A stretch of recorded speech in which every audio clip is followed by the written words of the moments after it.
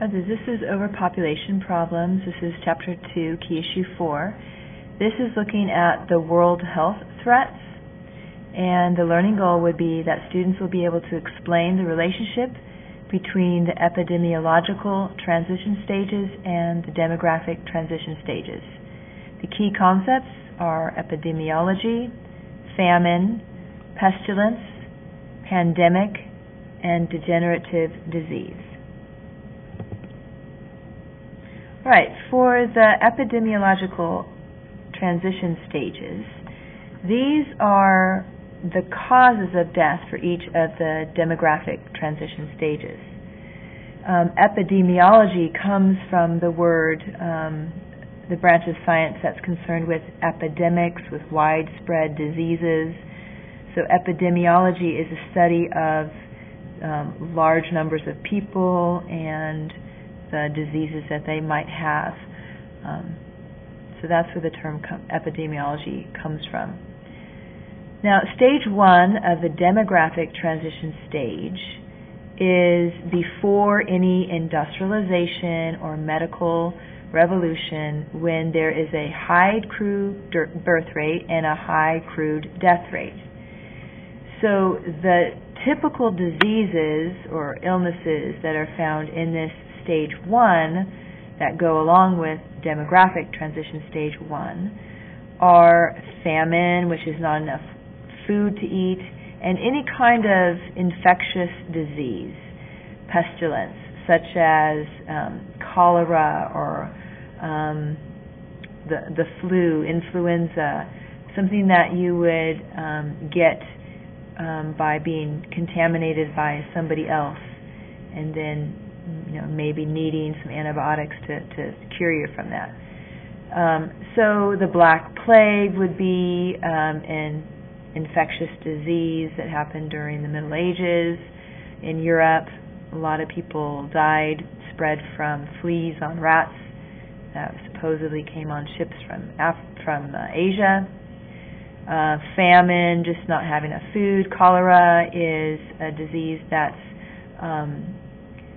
spread from dirty water and people not having a clean water source, and it easily spreads rapidly, causes people to have diarrhea and vomiting and become really dehydrated and die within even hours, especially if they're children. So these diseases could not be controlled, often killed people in the prime of life, and so people had a very low life expectancy during this stage. Stage 2, which goes along with the demographic transition stage 2, where the birth rate was high and the death rate is dropped because of improvements in medicine, in sanitation, in healthcare, and knowledge of healthcare too. So the deaths that are associated with this stage are an improvement, a medical improvement in reducing and treating the spread of these infectious diseases that we saw in stage 1. So stage 1, you saw infectious diseases that there was no cure for, so people died very early. Stage 2 is almost like the solution to those infectious diseases. So people were able to live and not die from these infectious diseases. The example from this was John Snow's map of cholera deaths in 1854 in London, when he saw that there was a cholera outbreak in London in certain houses, and he mapped where the deaths were and saw that it was around this Broad Street well pump, and that the dirty water was coming from that. So because of the Industrial Revolution in places like Europe and North America, and the medical revolution of the spread of medical practices from places like Europe and North America to places like Asia, Latin America, and Africa, we see a decrease in the crude death rate, and treatment and treatment and understanding of how infectious diseases are spread and coming up with medicines to treat that, and also understanding how they spread, like John Snow's map, then we see people able to survive from these diseases. So stage 1 and stage 2 kind of go together. Stage 1 is the diseases that are infectious, that spread with no solution in improving life, and so people die early. Stage 2 is now, okay, we have solutions in how to treat these infectious diseases so people don't die of them. Stage 3 and stage 4 go together just like stage 1 and 2 do. So stage 3, which is typical of a country in demographic transition stage 3, where you now have a declining crude birth rate, people choose to have fewer kids, the death rate continues to decline. We have medicine that deals with things like tuberculosis and cholera and the flu. And so the diseases that are typical in a stage 3 country are not the infectious diseases, because we've dealt with them, but the diseases that you would get from either being old, either degenerative diseases, or chronic disorders associated with people's lifestyle. This is your human-created diseases, such as heart disease, diabetes, and cancer. So stage 3, people either die of old age, all right, they just get old and they die. So these are degenerative, people degenerate. Think of to generate is to start something new. To degenerate is the opposite. So it's almost like people get old and just their bodies just get old and they die just from natural causes. So people either die from just being old, or they die from maybe some bad choices that they made in their lives. So maybe they chose to eat way too much and they gain a lot of weight, and so they get diabetes. They have to take insulin, and maybe they die from the complications of diabetes. Or they don't exercise and they gain a lot of weight, and so they have a heart attack. So they die of a heart attack. Or they smoke, or they do something else, get toxic chemicals in their body because they live in a toxic environment. So they might get cancer. So stage 3 are stages where they don't die because of infectious diseases. That was dealt with in stage 2. But the diseases are from old age, degenerative, and lifestyle choices, chronic diseases, lifestyle choices that they bring on themselves by not taking care of them, eating too much, not exercising, smoking. All right, and these are not infectious. People can't get heart disease from being sneezed on by somebody else who has a heart disease. These are from lifestyle choices. So these are stage 3 epidemiological diseases. Stage 4 is the solution, or just like stage 1 and 2 went together, stage 4 is now looking at these diseases and finding a solution, prolonging life, delaying these degenerative and human-created diseases. So we know that eating too much and not exercising and drinking too much alcohol and smoking too much tobacco, so those are all unhealthy. And so they create diseases based on our lifestyle choices that we see typically in stage 3. So stage 4, now we know that those are problems.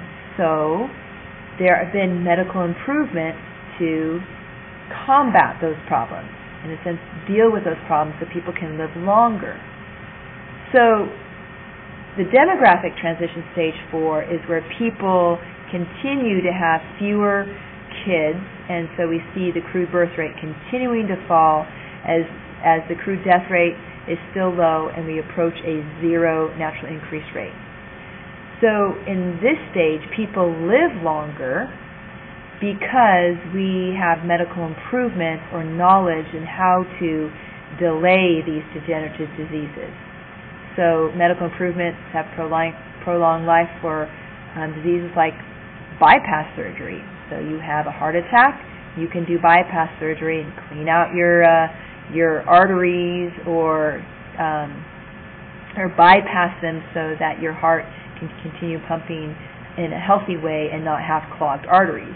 We know that diet and exercise helps to reduce heart attacks and diabetes. We know that it's important to not smoke because that causes lung cancer, and we don't want to drink too much alcohol because that damages our liver. So we're delaying these degenerative and human-created diseases through stage 4 and our knowledge and medical improvements, just like we saw this in stage 2. The medical improvements in stage 2 allowed us to have solutions to deal with the infectious diseases we saw in stage 1. Now, just like there is a debatable stage 5 demographic transition stage where we see a decline in continued decline in birth rates, and the death rates are now, even though they're low, they're starting to rise above the birth, and we see a declining population. So there is also a stage 5 epidemiological transition, and this is the re-emergence of infectious and parasitic diseases.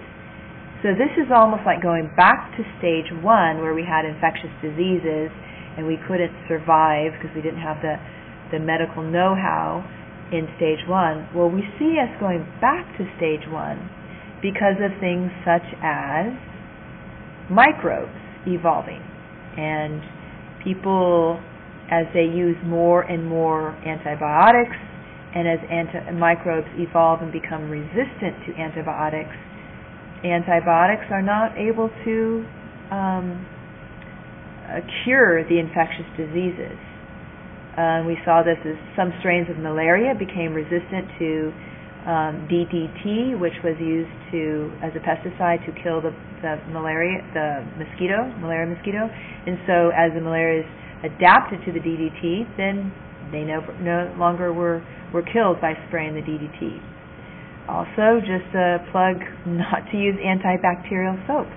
We have too much antibacterial soap, and that goes into our water system. We have then the microbes would evolve and basically become resistant to all the antibacterial soap in our water system, that they will no longer, this antibacterial soap will no longer combat bacteria on our skin. Anti-vaccinations. Sometimes parents choose not to vaccinate their children against childhood diseases. There was a study that was found to be incorrect, that incorrectly linked vaccination with getting diseases like, or becoming autistic or becoming mentally retarded. Well, that has not been true. It's been found to be false, but that view that this still is held, even though it has been proven to be false, is still held widely, and some people choose not to vaccinate their kids. So when you have a growing population that is no longer immune to diseases such as measles and mumps, when somebody gets measles and mumps in that society, then you could have this rapidly spread disease across the society and people die from it. When in the past, we've pretty much eradicated those diseases. So this is contributing to the reemergence of infectious and parasitic diseases, is that people are choosing not to become vaccinated, and it threatens the broader society when this happens. Poverty is still also something that contributes to infectious diseases. Tuberculosis, TB, is still a major cause of death in LDCs. Just not too long ago, there was a cholera outbreak in Haiti, after the hurricane, and water was contaminated, and people would bathe and drink water that they bathed in the rivers, and they got cholera, and it spread rapidly, and many people died just from this cholera outbreak. So poverty and the overcrowdedness of places in LDCs also contributes to this reemergence of infectious diseases. Improved travel. Our world has become so much more connected. People fly from one place to another, and if you don't have the resistance to a disease in one place and you bring that disease across the world from one place to another, then you've got this widespread epidemic of something like the swine flu, which we saw not too long ago, and that came from I think Mexico and was spread all over the world because people did not have the resistance to that. AIDS is also it's another infectious disease that has spread worldwide with improved travel. Started in Africa, and it is considered the most lethal epidemic in recent years, killing over 20 million people, most from Africa, but because of our space-time compression and more connectedness in our world, people have traveled all over the place, and we've seen this have a devastating effect on the number of AIDS victims in the world.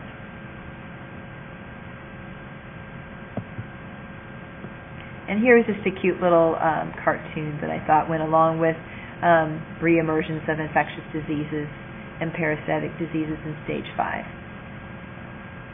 So bugs, superbugs, become immune to the medicine that cures these infectious diseases, and so there's no longer any medicine that can cure the disease. And the World Health Organization is fearful about this. There's been recent news reports that they feel like they're on the verge of a global epidemic of diseases just because there have been this wide resistance to